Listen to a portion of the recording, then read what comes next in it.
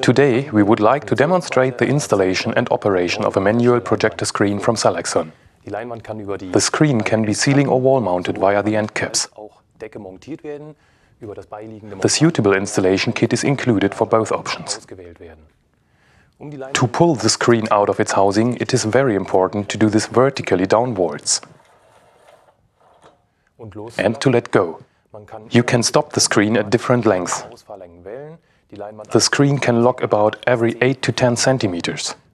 This way, you can achieve the right format or ratio for your projection content.